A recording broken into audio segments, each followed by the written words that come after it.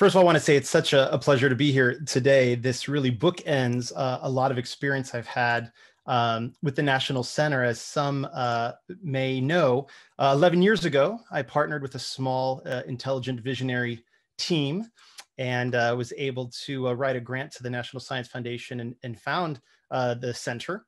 And it has been a pleasure to watch it grow and evolve over the last decade plus. And some of the smartest things I ever did was to recruit Steve Harrington to the team and to hire George Walters, Colleen Molko, Valerie Piper, and Charles Henkels, a lot of the voices you've heard today. I want to dive right in with the topic that they gave me today, the future of work, trends, and careers in technical education. And I want to start off this morning by talking about work and career trends. I'm going to start right close to the topic we're talking about today, supply chain automation technicians, and then back up. I want to conclude this symposium this year by taking some steps back about what's really happening in the macro lens of this field. Now, as a lot of you know, e-commerce is booming, and it continues to have a trend line that preceded the pandemic, but then spiked just in the last year.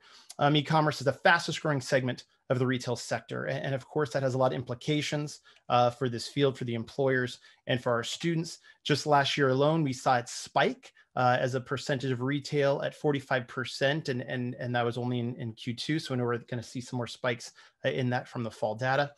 And we know year over year change, even looking before pre-COVID, e-commerce was dramatically expanding.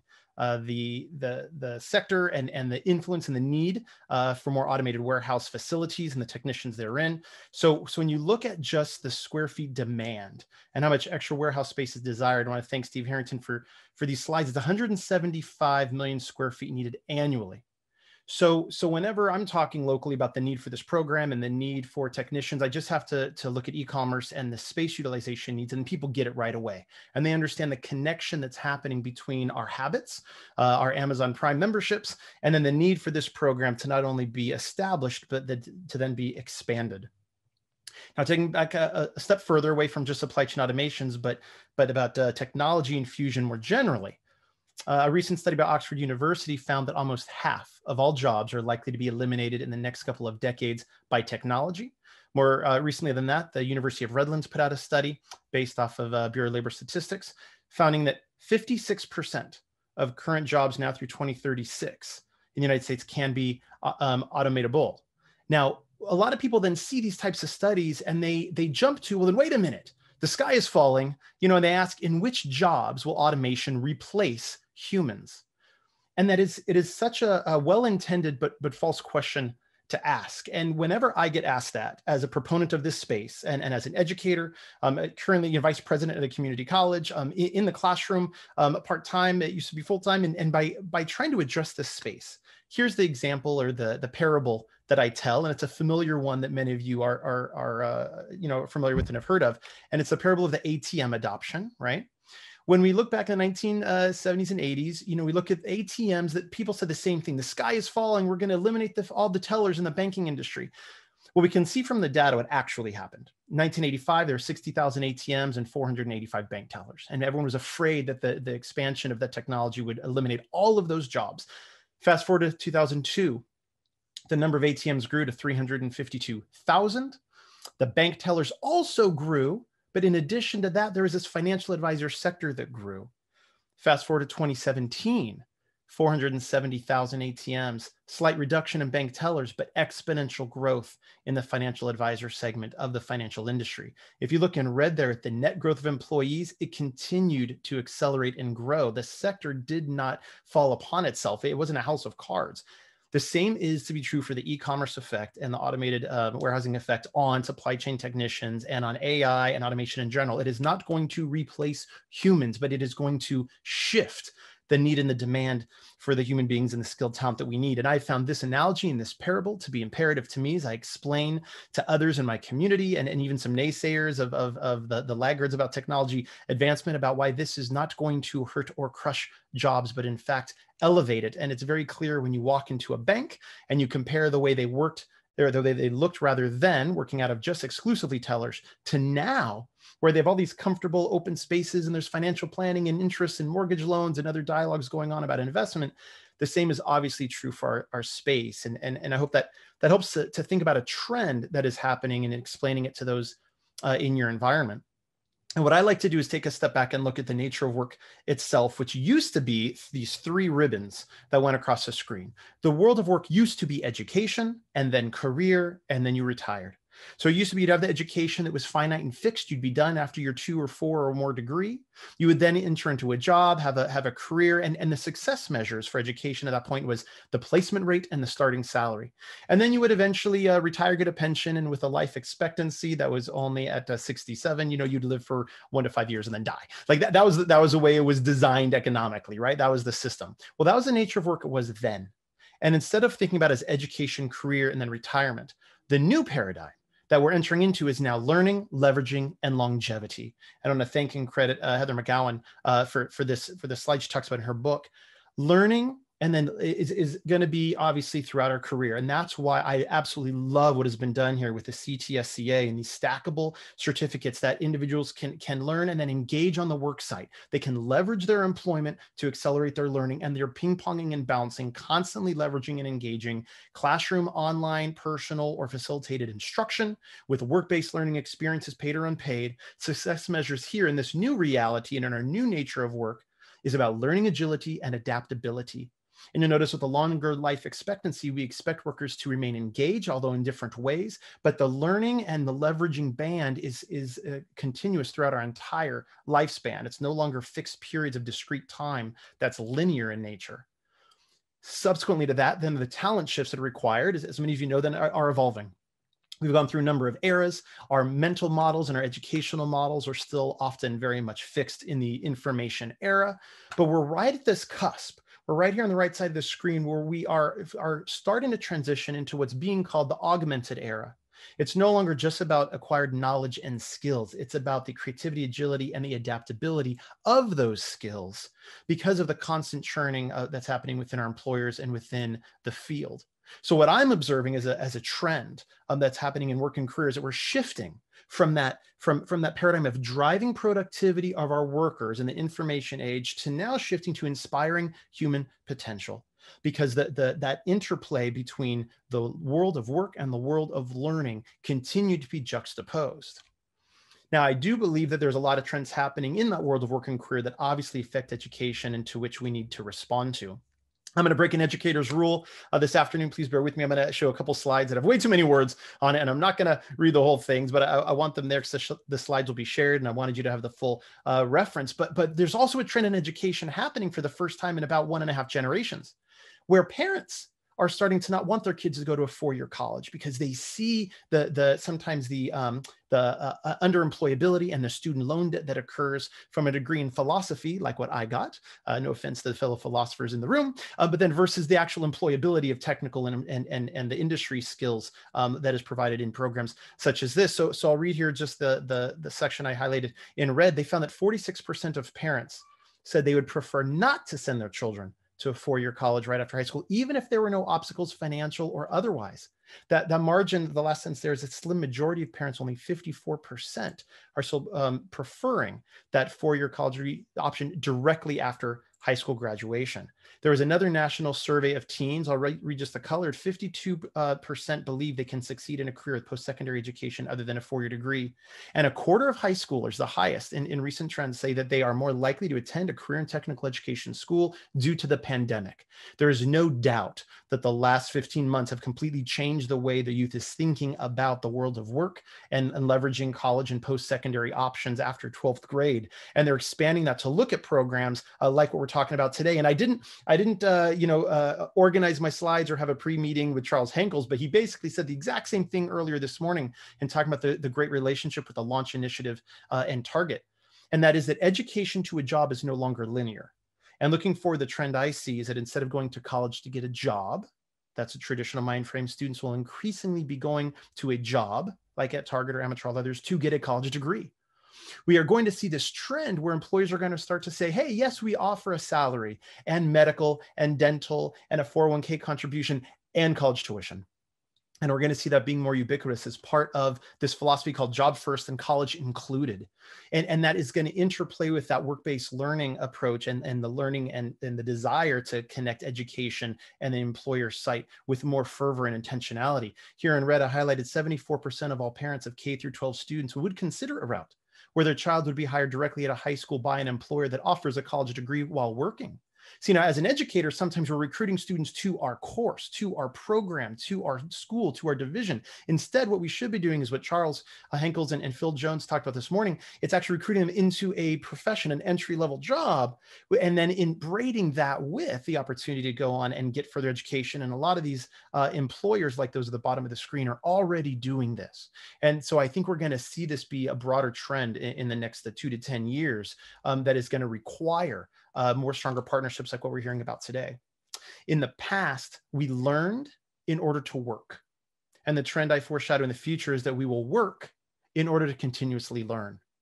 And that's a mind shift, especially for our parents and for some of our students to realize school is not just something you do and you check a box and you get done, right? The college is not this fixed thing. I just read from Brandon Bustede in Forbes, the gentleman I quoted in the previous slide. He just put out on LinkedIn this last week a study that showed that nearly half of everything an undergraduate learns their freshman year is outdated by their senior year. And so this just speaks to that need for constant stackable credentials and certifications, even outside of traditional Bell schedule. Now, don't misperceive me. Don't get me wrong. Formal education is still imperative. We still need to teach students how to read and write and have applied math and all these things. But what I have learned and what the research bears is that formal education is insufficient when it is unapplied or disconnected. And I know I'm preaching to the choir with this slide. I know you know this. I know many of us are on this type of a webinar because we know that education counts, but that adaptable skills count more. And that's why the skills boss and being able to get that in a bunch of different locations and modalities is so important to increase access and success for our students to get out of the educational trajectory and into gainful employment as soon as possible. So let's shift that a little bit more and talk for a few minutes about technical education trends more narrowly, as I know that's what from yesterday's poll, about 74% or so of those in the symposium are come from this trend. So let me talk about this for a minute. Now, some of you are very familiar with an S-curve. You're familiar with this industry concept about a product and market life cycle, where you have a startup, you enter rapid growth, a product reaches maturity, it plateaus, and then most likely there's a decline. And you might have seen that multiple S curves, when stacked together, really indicate these trends and these waves of technological innovation. Well, what's interesting about this isn't just for cell phones. It isn't just for computers or technology or software. It's also for our curriculum. It's also for our programs, where we have early adoption of a program, we have the growth, we create our lesson plans, we spend a lot of time doing DACOMs, as just mentioned, and then there's this innovation window when that technology starts to change and we've got to start this new S curve. And so I am so encouraged, frankly, to hear the dialogue about all the new things coming on board, because what the trend that I've observed and what we all, I think, feel and know is happening is that technology-based curriculum must respond to these S curves and keep riding the top of that wave with partners like Amitral and MSSC and others, because our curriculum has a lifespan. We know this. Our lesson plans have a lifespan. And so I just want to acknowledge, I know you heard about this previously in the symposium, but I acknowledge and thank the team at the National Center for putting out the iBook and making it available in multiple formats and refreshing it and updating it even this year and continuing to make it engaging, and especially in COVID, something that can be done asynchronously and on their own to continue to learn and refine their understanding of this field. Now, because of COVID and related to that iBook, I wanted to share some research that I conducted late last summer that's relevant to talking about trends in technical education.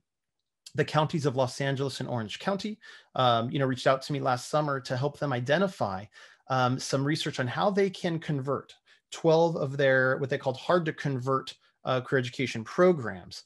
And identify how can they transfer them into a distance learning environment, where in California we had a completely shut down. There's zero hybrid for some time, and the real question was, how do you do remote skill verification in this modality.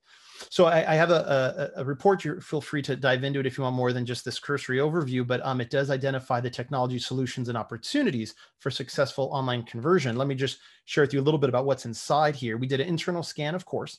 We surveyed 28 Los Angeles and Orange County community colleges. 57 CTE faculty and deans responded about what they had already done in the spring and leading into summer of 2020 in response to the pandemic.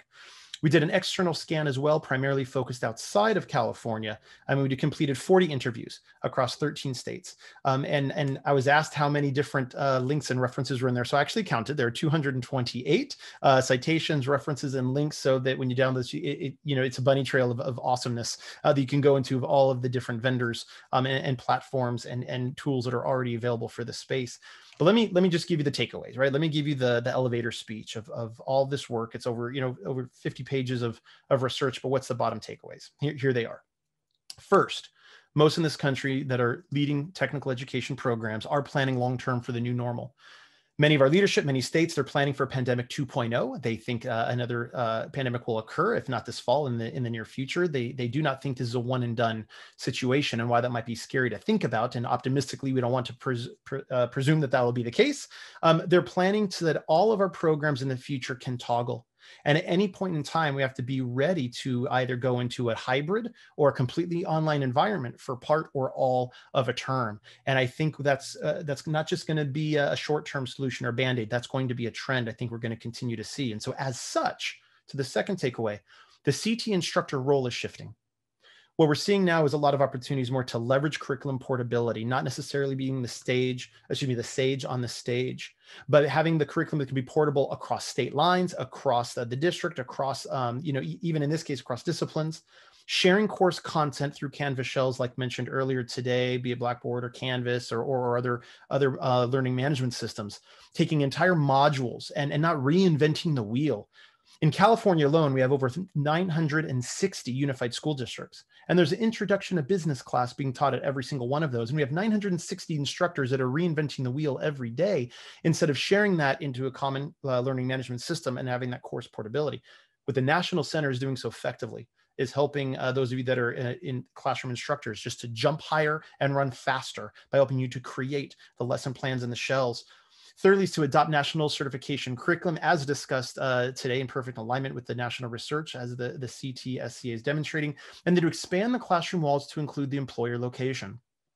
If I can take you back 12 months ago, there were so many programs across the country that were forced. I remember a culinary arts program in Idaho that was forced, that school sites closed down. The soup kitchens in the community became the laboratory for the culinary arts, program out of necessity.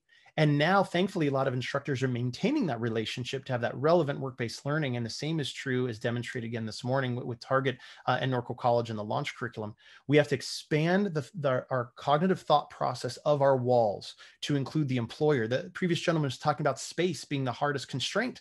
Well, you don't have to fit it all in one building, right? The glory is we get to partner with other employers, and our classroom can be where they're being employed as well. The third main takeaway is embedding those simulations. Not everything has to be done on-site supervised, but the next trend is to really embed augmented reality and virtual reality within our CTE programs. And that is exponentially growing, and it is proving to be very effective. In fact, I even have here my friends at zSpace. They sent me, the hardware, and so I got the demo here. I have my zSpace VR glasses, and they're so effective that there are some programs that I know we as educators thought, oh, you can never do it, through AR or VR, like welding, for example. It's like, well, you've got to burn rod. You can't just do welding, completely virtually, right? Well, maybe. North Dakota, they just finished a study where they had a couple different groups going on. Some were 100% on ground, some were completely online with just a proctored final exam. The industry pass rates were the same. Some of the technology in that case, the Lincoln Electric virtual training modules, was so good that it was a very short learning curve from practicing it in their bedroom to then actually going on the site and burning rod in person. And so I think we are going to see, I predict, that in the next 10 years, every single CT program will have AR and VR embedded within it. And whether it's zSpace or virtual labs or companies like Transfer VR or Mindshift, there's going to be so many opportunities coming up, like EON. There's so many vendors that are coming out with this now. That's going to be the next S curve for us to adopt is to get this curriculum now into an AR/VR environment. So with an Oculus Rift goggles, we can increase access to the field, especially in places that maybe won't have a full training lab or an employer in their community, but they can still enter into this field. And then lastly, it's important to note a core takeaway is that there's no silver bullet to this. There's an opportunity to get a course suite of tools and programs. It's what I affectionately call the CTE Swiss Army knife. I encourage faculty either regionally or across a discipline like this nationally to get together and identify the 2 to 5 tools, the 2 to 5 training programs, the 2 to 5 simulation toolkits, and then having economies of scale, driving and adopting that curriculum and the advancement of it forward. So we're riding those S-curves, not reinventing the wheel of curriculum portability and lesson plan creation, and just adopting that Swiss Army knife for the field and for the program. And again, that's what I've seen this center do so effectively over the years, is to convene and provide those opportunities for us to learn and leverage, so that new faculty is not reinventing the wheel every time. So if that article is helpful to you in that research, feel free to download that. It's also was written up just 2 months ago in Techniques magazine, which is the publication of ACTE. I'll give them a shameless plug if you're not a member of the Association of Career and Technical Education. And if you're not already getting the Techniques magazine, I'd encourage you to do so for $80 a year. It's worth the membership even out of pocket, as I pay for mine. What I've come to see as a trend in work, in career, and in career technical education is that education is often organized, unfortunately, by courses that are focused on graduation. But what if education was organized around learners focused on fulfilling their potential? And what fields like supply chain automation do is, for the first time in a long time, it helps to put in clarity for our students and for our learners their purpose, their profession, their education, and it's able to all be in line, so that for the first time they can put the pedagogy and their professional attainment in the same space. And so if I were king of the world, which my wife likes to remind me I'm not, if I were king of the world, work-based learning for like 250 hours would be required for every high school graduate. Every high school graduate should get at least one industry certification before they graduate from high school to ensure true work-based learning and career readiness. And we would really be focusing on galvanizing the individual's potential for work, not just preparing them for one job, and certainly not just focusing on commencement and pretending that that is a goal. Graduation is a milestone, but it's not the end destination. Being viably employed in a living wage, in a field that they contribute as they can provide for their family and their community, to continuously learn and grow and adapt and evolve and leverage work to continue to move to that next stair-step occupation for them and for their company. That is what all this is really about. And I know many of you are doing that day in and day out. So I really want to end just with that encouragement and by saying thank you for those that are focused beyond graduation, beyond just the course, and helping your students propel into this growing, emerging, high growth, high demand industry that is having as we know, not just a resurgence now because of COVID, but a bright future, because e-commerce is certainly not going to slow down just as we start to return to quote unquote the new normal.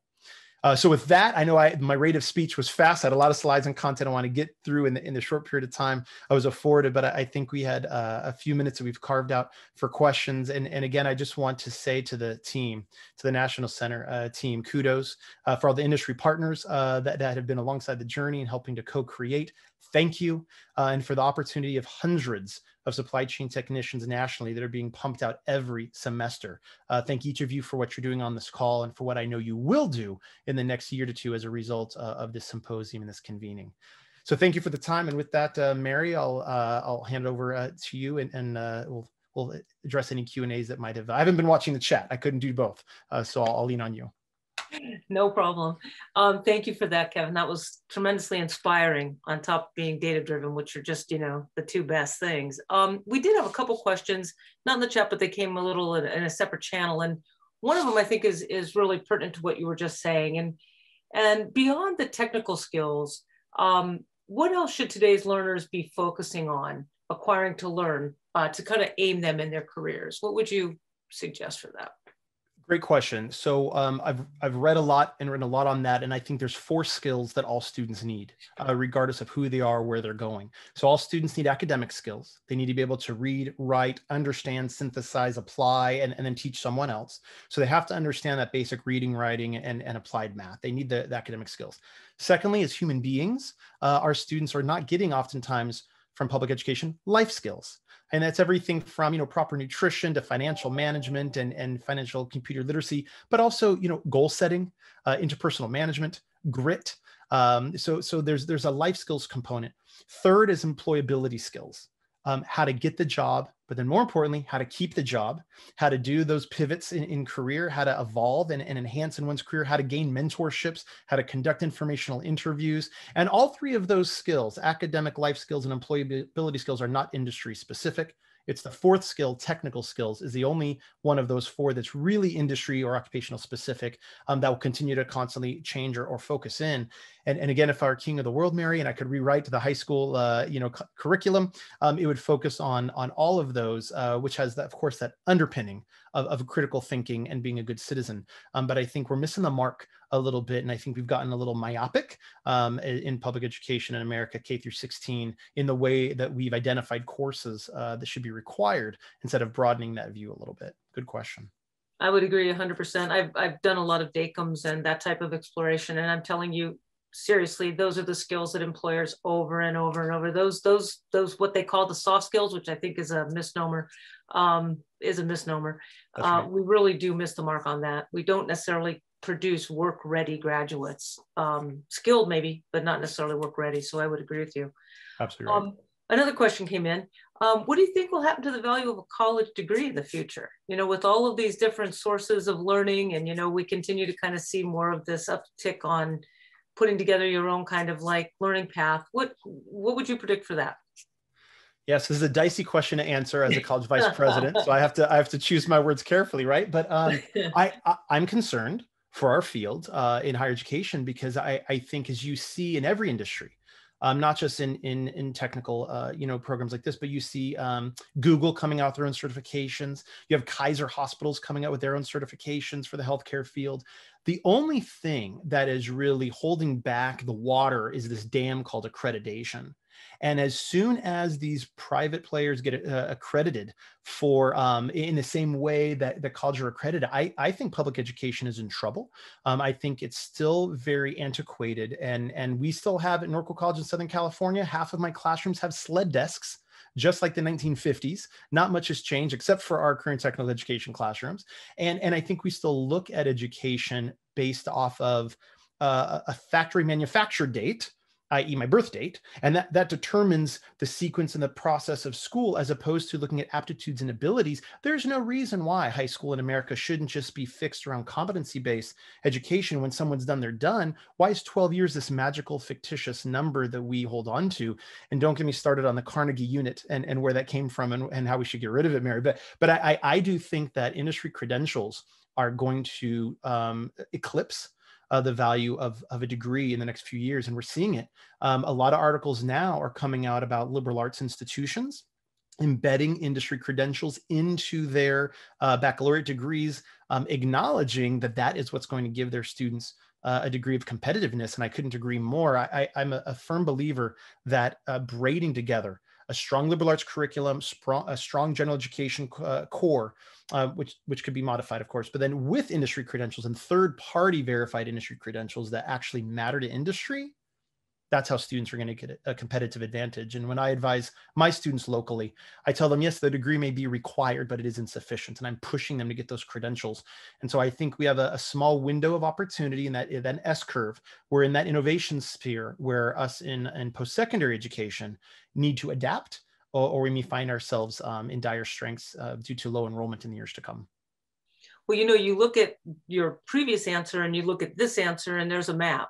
There's definitely, you could overlay one over the other, whichever you wanted to. I mean, when you're talking about that skill set, that is something I think that the colleges can offer, that more broad skill set. But I think that, yes, I think it's time to get on it and start driving that cart before it gets driven for us, I suppose. For those. That's right. And not pretending that we're the answer to everything. Yeah. Right. I mean, we have to have enough humility and wisdom to acknowledge that students need more than what they can get in our 3-unit class. And they need more than what they can get, from 7:30 to 2:30. And that parents and community and internships and co-ops and mentorships have to be part of this equation to really fulfill them as 3-dimensional human beings. And we need to re-engage, honestly, the community and the parents in the education of our youth. I think we've pretended that we had a luxury to relegate that responsibility to education for far too long. And so I am just elated that in this sector and others, employers are coming to the table and aren't just giving lip service, but are true embedded partners in the classroom with us, because that's what it's going to take. I would agree 100%. I'm going to ask just one last question, even though we're a little over time. There's a question in the chat. Are there any models that are helping to map competency-based certifications with the time-limited course structures that exist? Yes, and California is nascent in that. So don't look to us yet as the model, that we're starting that conversation. The American Council on Education, ACE, is really the gold standard for this. They have already mapped credentials from the military, where there's military certifications from the DD 214, all the way to industry credentials, and they've mapped those with higher education courses.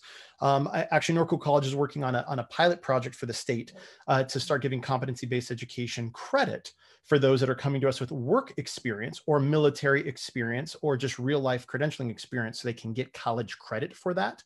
Again, assuming that college credit is somehow more valuable. That's a different conversation over a glass of wine. But ACE is definitely the gold standard to look at. I know North Carolina and Virginia have done a lot of great work in that space as well. But I think the takeaway is that we cannot in this space be so beholden to the Carnegie unit of 54 hours of lecture equals 3 credits on a transcript. And we cannot ignore the deep value that our residents can get either on their own in entrepreneurial settings, starting their own business, or working for an employer, getting real hands-on work-based learning. And we really have to be more intentional about how we give that academic credit and verify the skills that are sought outside of our walls, and not be so got to be careful here, Mary. There's educational elitism is alive and well, but we have to be humble enough and wise enough to recognize that there's a lot we can do, but there's a lot learners can gain outside of our ivory tower walls as well. Well, when you make the locus of the whole conversation about student success and about getting that workforce pipeline really functioning as well as we can, everything you're saying just resonates so soundly. So thank you, Kevin.